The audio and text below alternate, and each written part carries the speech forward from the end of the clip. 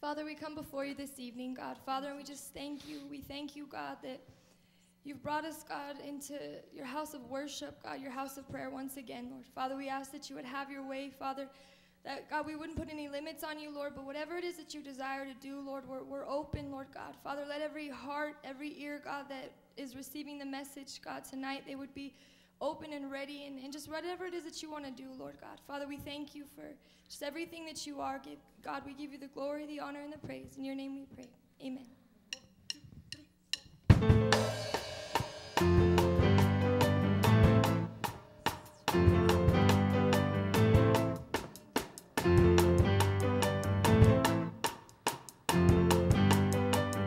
We need your glory, Lord, for freedom. Your presence alone brings liberty to the lost. We accept your invitation to go to the mountain, to meet you face to face, so the light blows the darkness away. We lift you up higher and higher and higher. All honor and glory and power belongs to you. We long for you to show us your glory and fire. There's nothing more that I desire from you.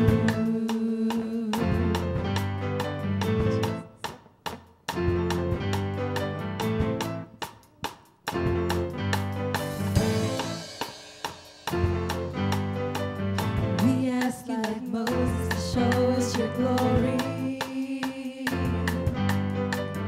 Show us your way that we may know you. You are our God, oh Lord, and we are your people. Let your glory fall in this place as we worship you. We lift you up higher and higher and higher. All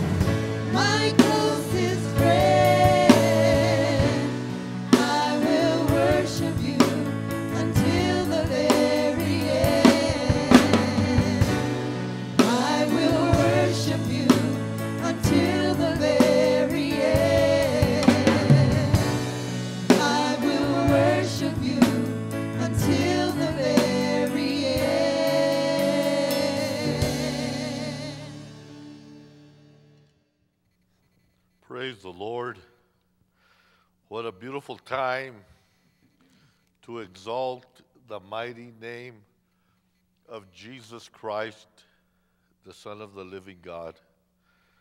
And what a beautiful time it is. You know, I wanna kind of make mention something to you that I believe is so very powerful. We've been putting these T-shirts out. One of them is Attacking the City for Jesus, and they've been going out. This one is I'm covered in the blood, not in the coronavirus. This one is the struggle is real, but Jesus is more real. And then this last one is you need prayer, just ask me. And I want to kind of make mention to you, you know, the reason I put these out was, you know, we want you to be able to touch so many people out there. You know, God needs people to touch others. You can touch others that we cannot. And, you know, when people see you wearing one of these T-shirts, they'll stop you. They'll ask you, where'd you get that? You know, can you pray for me? Can you, I'm going through a struggle. Can you help me? What do you mean by I'm covered in the blood, you know, and so forth. You know, they speak a message for you, and you're able to help people out there. That's the real reason that I put them out there for. You know, yes, we sell them because we got to be able to make more so that we can be able to reach more people out there. But the real reason is that we want to help people. And I pray that you will continue to grab a hold of these so that you can help others. That's the real reason we're living in a time right now where people need help. And so I pray that you will continue to purchase them, get them. And then also we have the handkerchief. We have given over, I'm saying that we have given over 200 of these. This is a blessing. Listen, I want to give over 400 of these. I want to give them away so that we can see people healed and delivered and saved and set free from drug addiction and so many other things. Our prayer partners there that come and pray here every day, daily, they pray over these handkerchiefs every day so that when you get them, they're already prayed for. And the scripture is from Acts chapter 19, where it says God did extraordinary miracles through Paul, so that even handkerchiefs and aprons that had touched him were taken to the sick, and their illnesses were cured. Imagine, and I mean, you can find this scripture there, and it's biblical. We're not doing something that's not biblical. And so, I mean, it's free. Just call us. We wanna get it into your hands. You know, we want to help you. You know, people are inside their homes. So many people don't want to leave their homes. Well, we want to help you. We want to help you. And so please contact us. We want to be of a blessing to you. And I pray that you will lift up your phone, pick up your phone and give us a call, and we want to give them to you. We want to make sure they get into your hands, and so that the Lord can bless you. Amen. Praise the Lord. I want to take you today to the book of Psalms. Psalms 86. And I was reading this yesterday at home as I was there, and I was getting into the Word of God, and last night, and as I was praying, seeking the Lord, and I was reading this psalm. It's a prayer of David.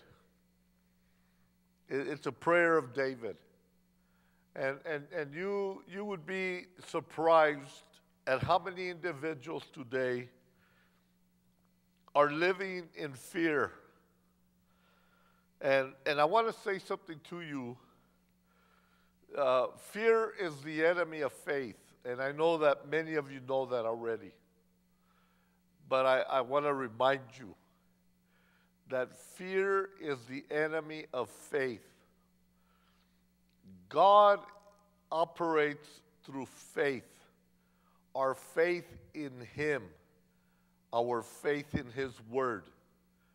And you and I have got to put our faith and our trust in God Almighty, in His Word, not in anything else.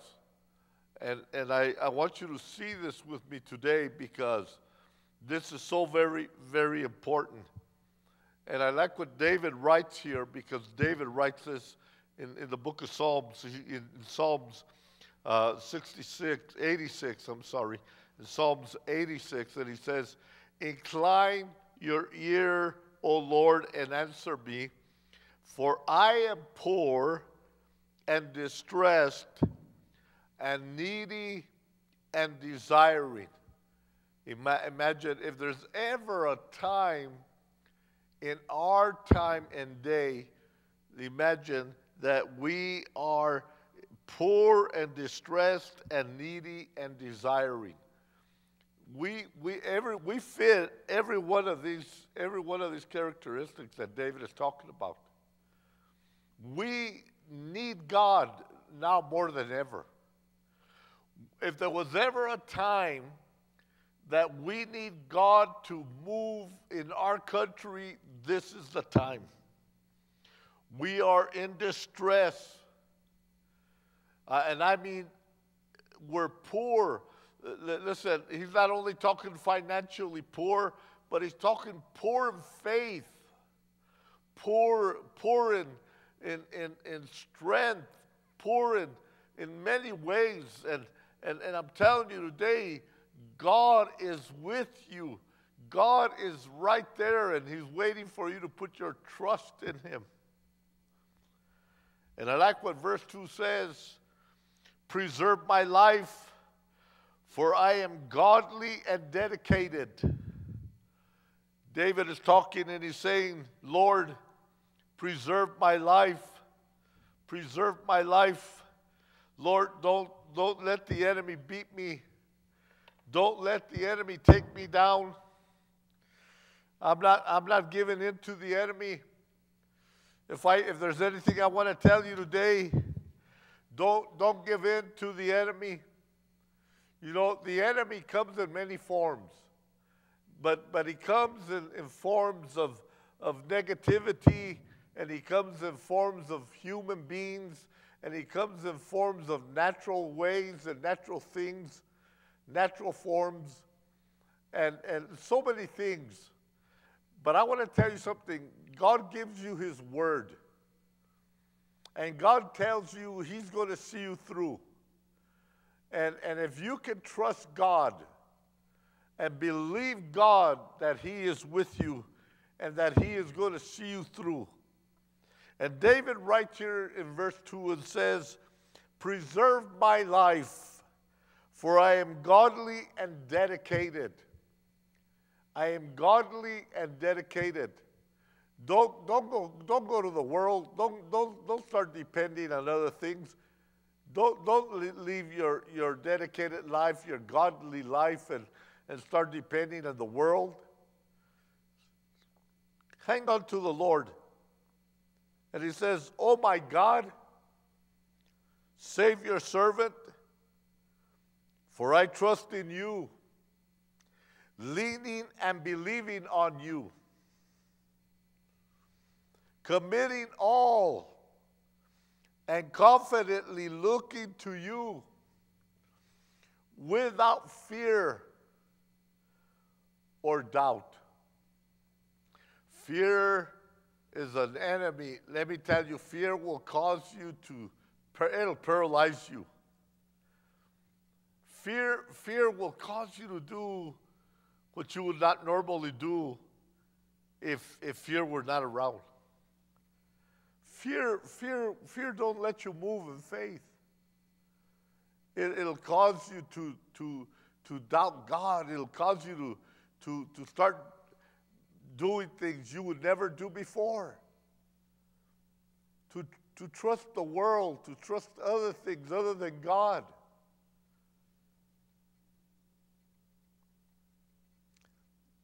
Don't trust fear. Don't lean on fear. Fear will. You know, one thing I've learned about fear is that fear sometimes we want to feel fear, and sometimes you do feel it, but sometimes you don't feel it, but it's just a reaction. I like what he says here in verse 3. In verse 3 he says, "Be merciful and gracious to me, O Lord, for to you do I cry all the day. To you do I cry all the day." If I'm gonna lean on anything, if I'm gonna trust anything, it's gonna be the Lord. I'm gonna lean on Him. I'm gonna trust God. If I gotta cry all day to the Lord till I get an answer, I'd rather do that. I'm not going to lean on anything else. And he says in verse 4, "Make me your servant to rejoice, O Lord, for to you do I lift myself up. For to you do I lift myself up." I'm gonna trust you. I'm gonna lean on you. You're the one I'm gonna call on. You're the one I'm gonna cry out to. I'm not gonna lean on fear. I'm not gonna lean on doubt. You're the one I'm gonna lean on. Verse 5 is very powerful. And I want you to see what it says. It says, "For you, O Lord, are good. For you, O Lord, are good, and ready to forgive our trespasses, sending them away, letting them go completely and forever." Imagine.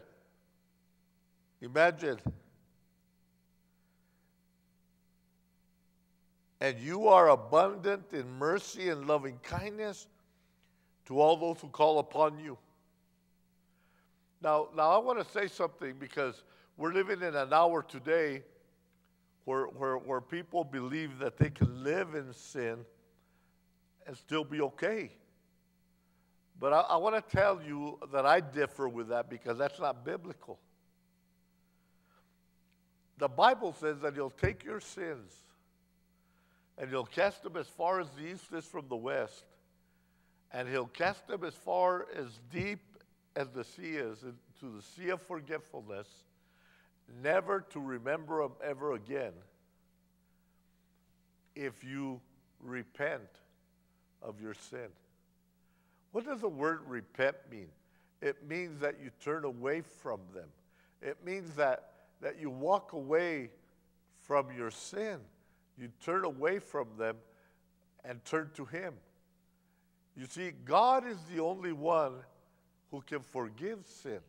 And He's the only one that can set you free from sin. And He is the only one that can deliver you from sin. He's the only one that can set you free completely from sin. There's nobody else in the world that can do it. There's not even a preacher that can do it. It's only the Lord. He gave His life on a cross over 2,000 years ago, that you and I would be delivered and set free. That the blood that He would shed upon that cross would deliver us completely. Forever. Forever and forever. For you, O Lord, he says in verse 5, are good and ready to forgive our trespasses, sending them away, letting them go completely and forever. And you are abundant in mercy and loving kindness to all those who call upon you. And verse 6 says, give ear, O Lord, to my prayer. Give ear, O Lord, to my prayer, and listen to the cry of my supplication. The Bible says in Psalms, and if I'm not mistaken, the Bible says it like this. It says, if we live in sin, he said, the Lord will not hear our prayer. But David says, if he forgives me, if I'm cleansed, if I'm living right, that day I can come to the Lord and he can give ear to my prayer and listen to the cry of my supplication. In the day of my trouble, he says, I will call on you, for you will answer me. Listen, they're in your home. They're in your home. They think they can shut you out of a church building. They think they can shut you out from God. They think they can turn you away from God by keeping you locked up in your house. But I'm telling you something, all you got to do is lift up your voice, and God is open to your cry. All you got to do is open your voice. God is right there where you're at. And all you got to do is lift up your voice to the Lord, and the Lord will hear your cry. In the day of my trouble, I will call on you, for you will answer me. There is none like unto you among the gods, O Lord, neither are there works like unto yours. There is none, there is no one like God. There is none like the God, the Lord of lords and the King of kings. There is none like our God who gave his life for us on a cross at Calvary. There's no one like him. He answers us when we cry out to him. He is the King of kings and the Lord of lords. Listen to me today. As you cry out to the Lord right there where you're at, he answers you. He'll answer your prayer. He'll answer your cry. Don't let the enemy tell you you're crying for nothing. He's not hearing you. You know, there's a lot of people that don't think that God is hearing you. He hears you. You may not feel anything. You may not see anything. You may not feel anything anymore. But let me tell you something. You're not praying by feelings. You're not crying out to see anything. He hears you no matter what. And all you got to do is believe by faith that when you call out to God, he hears you. He's a mighty God. He's a mighty God. And if you and I will listen to him,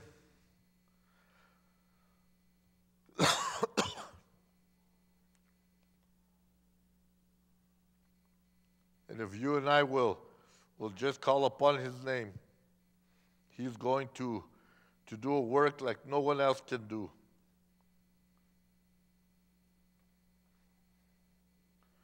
He's a mighty God. I like what he says. In the day of my trouble, I will call on you, for you will answer me. There is none like unto you among the gods, O Lord, neither are there works like unto yours. No one can do what God does. No one can do what he does. I'm telling you right now, you mark my words, there's a revival coming to America like there's never been. You might look around right now and say, how can there be a revival coming? That we can't even go to work. There's nothing happening. You wait and see. There's a revival coming to America like there has never been. And you're going to see the multitudes coming to Christ. There's a revival coming to America like there has never been. All nations whom you have made shall come and fall down before you, O Lord, and they shall glorify your name. And they shall glorify your name. For you are great and work wonders. You alone are God. You alone are God. There is no other beside our God. There's no one else beside our God. People look at me sometimes and think I'm crazy, but I'm telling you something. You get ready, because there's a revival coming like never before. Don't you give in to fear and doubt. Don't you give in to fear and doubt. I'm telling you, there's a revival coming. You keep your faith going. You keep praying. You keep believing, because God is about to do what nobody else has ever been able to do. I like what he says here. For you are great and work wonders. You alone are God. I like verse 11. He says, teach me your ways, O Lord, that I may walk and live in your truth. Teach me your ways, O Lord. He gave you a Bible. All his ways are right in here. All his ways are right in here. They're right in that book. Get into his book. You got all the time in the world right now. You're locked in your house. Get into his book and find out all his ways. Teach me your way, O Lord, that I may walk and live in your truth. Direct and unite my heart solely, reverently, to fear and honor your name, that I may respect you, O God, that I would respect who you are, Father. I will confess and praise you, O Lord my God, with my whole united heart, and I will glorify your name forevermore. I will glorify your name forevermore. I like what he says here in verse 13. He says, for great is your mercy and loving kindness. For great is your mercy and loving kindness toward me. You need to say it right there in your house, right there where you're at right now, watching me, and you need to say it to yourself. For great is your mercy and loving kindness towards me. And you have delivered me from the depths of Sheol, or from the depths of hell, from the exceeding depths of affliction. You have delivered me. Do you remember where he brought you from? Can you look back just a little bit and remember the hell he brought you out of? Can you remember what you were going through and he brought you out of it? What a powerful God. What a God of mercy and love. He brought you out of it because he loves you so much.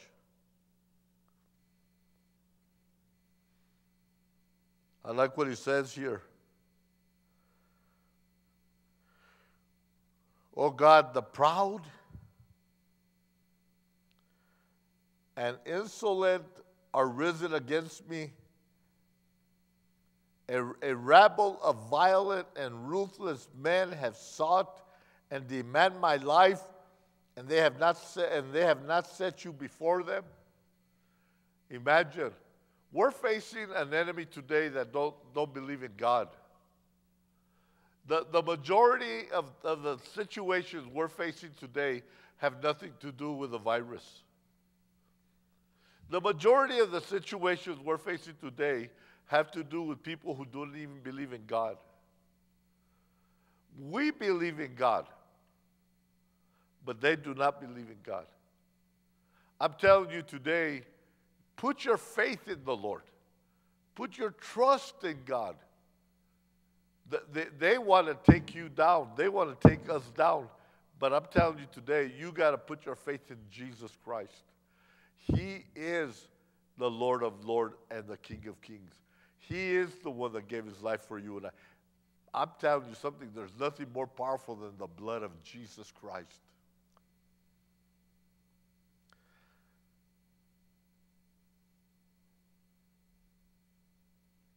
They have sought and demanded my life, and they have not set you before them. But you, O Lord, are a God merciful and gracious, slow to anger, and abounding in mercy and loving kindness and truth. What a powerful God we serve. What a mighty God we serve. What a loving God we serve. Don't give up on God. Somebody was telling me the other day, I believe there's a lot of people going to give up on God through all of this because they can't stand just being at home and not see anything happen. And they don't know what to believe, and they're going, and I said, no, I don't believe that. I believe that the true Christian, the person that's had an experience with God, is never going to give up on God. I believe, and I'm telling you today, hang on to the cross. Hang on to the blood of Jesus Christ. Hang on to who he is. Hang on to what he did for you at Calvary. Don't believe anything anybody tells you. Don't believe that they're going to try to convince you that all of that isn't true, that all of that is not for real. I'm telling you today, you hang on to your faith in Jesus Christ because he is real. He's coming back for a people who are serving him, who believe in him, who are washed in the blood of Jesus. You keep your faith in him. We're going home soon. We're going in the rapture soon. I'm telling you, the rapture's around the corner somewhere. I like what he says here. Oh, turn to me and have mercy and be gracious to me. Grant strength, might, and inflexibility to temptation to your servant, and save the son of your handmaiden. Lord, give us strength. Give us mercy. Have mercy. Be gracious to us. Give us strength that we can make it beyond anything else in life. Give us the strength to do it, Lord. No matter what comes, we're going to make it. We're going to do it. We're going forward. Praise his mighty name. I said praise his mighty name because he is good. He's mighty. He's powerful. You need to get excited right there in your front room. You need to get excited about who Jesus Christ is, man, and exalt the mighty name of Jesus. Let the Holy Spirit take over right there where you're at. He's a mighty God. Oh, turn to me and have mercy and be gracious to me. Grant strength, might, and inflexibility to temptation. Don't let temptation be the one to have more strength than your God. Show me a sign of your evident goodwill and favor. Last night I was in prayer at home. Last night I was reading this psalm. Man, let me tell you, the Spirit of the Lord was right there with me. Let me say this to you. I don't care what goes or comes, as long as I know he's there. My God, let me tell you something. He's all I need. There used to be a song they used to sing years ago that said, he's all I need. He's all I need. As long as you got Jesus, as long as you got Jesus, you got everything. As long as you got Jesus, you got everything. He's all you need. All you need is Jesus.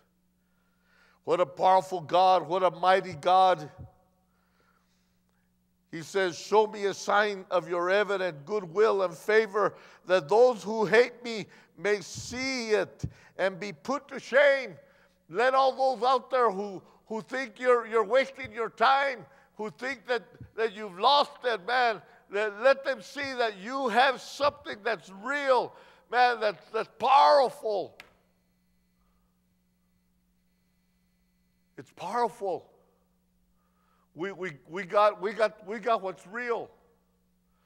We got something powerful. let me tell you, they don't understand it. They don't understand why we keep going. We keep going. This Sunday morning, we're going to be having a parking lot service. They told us we could have a parking lot service out here in the back, in our back parking lot. That's the biggest parking lot we got. And they said we could have a parking lot service. If you're able to come, I invite you to come. Come, and if you want to stand outside of your car, come and stand outside of your car, man, and join us, man. And we're going to lift up the name of Jesus. We're not going to let nobody keep us shut up or shut down or keep our mouth shut. We're going to lift up the mighty name of Jesus Christ. The neighbors may call in and say we're making too much noise, but that's okay. They gave us permission to be out there, so we're going to be out there. We're Pentecostal. We believe in the Holy Ghost. Praise God. They never told us we couldn't make no noise. Praise the Lord. If they want us to be a quiet church, well, they came to the wrong people. We're not a quiet church. We're a loud church. We're a church that, man, we can't be quiet. My God. If you're a quiet church, I don't know, man. I don't know how you can be quiet and know the Lord. Praise God. This is an exciting day. This is an exciting time to know that, man, we're in the will of God. Praise the Lord. We are in the will of God. We're going to see God move. We're going to see God do great and mighty things. We're going to see God heal in cars. We're going to see God save in cars. We're going to see God set free in cars. I mean, man, we're going to see God do things that they think they can tie you down. They think they can limit you. But God is not limited to a car. God can do anything. He's not limited to a jail. He's not limited to a prison. He's not limited to anything. God can go anywhere. And let me tell you, He's going to do it Sunday morning right out here in our parking lot. What an awesome God we serve. I like what he says here. Show me a sign, your evident goodwill and favor, that those who hate me may see it and be put to shame, because you are Lord. Will you show your approval to me when you help and comfort me? When you help and comfort me. Will you show us, Lord? Will you show us a sign? Will you give us? Brother, let me tell you, the greatest sign we have is the cross. What He did for us on Calvary, what He did for you and me on Calvary, is the greatest sign you and I have. You don't need any other sign. He gave you Calvary, He gave you the blood, He gave you the Holy Ghost, He gave you salvation. You got everything you need. You got the Word of God. Then you got a preacher like me on YouTube. Man, you got everything you need. Praise God. All you got to do is worship Christ. Lift up your hands right there in your home. Lift up Jesus Christ right there. Lift Him up. Lift Him up. They thought they would keep you out of church. No, I'm bringing church to you, right to your home. Lift Him up right there where you're at in the mighty name of Jesus. Right now, I'm going to pray for you right now as the singers come and the musicians come. I don't know if Sister Becky remembers that song, He's All I Need. But if they do, I want to have them come. I want to pray for you right now. I want to pray that God will bless you. I want to pray that God will lift you up. I want to pray that if there's any fear, if there's any doubt, if you've had a confusion hit you, if you've thought of giving up, if you thought of, why are we going to keep going? Is this all there is? We're going to keep going this way. No, let me tell you something. God is going to change things. The biggest revival is coming. We're going to see the greatest revival that the world has ever seen. I want to pray for you right now. Believe me, I would never lie to you.